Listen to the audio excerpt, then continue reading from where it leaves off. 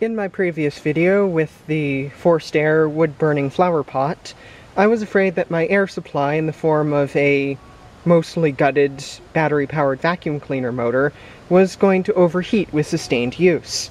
So, in parallel with that project, I've been working on a potential replacement or substitute for the battery-powered vacuum cleaner motor. This is a nominally 120-volt AC powered vacuum cleaner motor, full-size vacuum, that I grabbed from the scrapyard. This one works. I currently have it connected to 24 volts DC, which these universal motors will run on with no problem.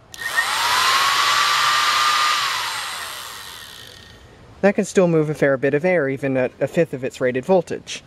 I've been experimenting with taking these little baffle plates off. These would normally sit like that to guide the air up through the motor to cool it, but since it's not dissipating very much power in this state, I'm going to see what happens if I take these off, see if I can get some more airflow. Over here, I've just taken this little plastic tub and have been shaping this into a little air catcher such that I can attach a hose up top. As you can see, I'm still firmly in the duct tape engineering stage of development, though despite the crudeness, this prototype is working quite well. Clear housing, I realize, lets me check the motor for any undesired operation, such as it catching on fire, though at only 24 volts and 2 amps, it does not get very hot at all. Same 1-inch diameter tubing I used in the flaming flower pot experiment, part 1, and this still can move quite a bit of air despite the low power.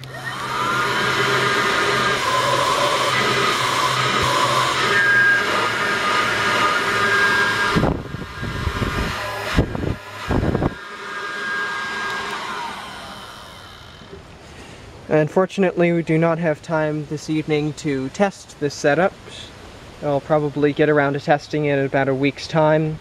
Just get some more sticks on fire in the flower pot and see what that will do when this is the air supply instead of the other vacuum.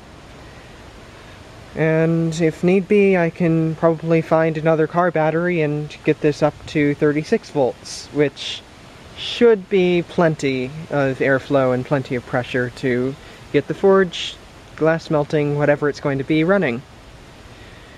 That's all, and thanks for watching.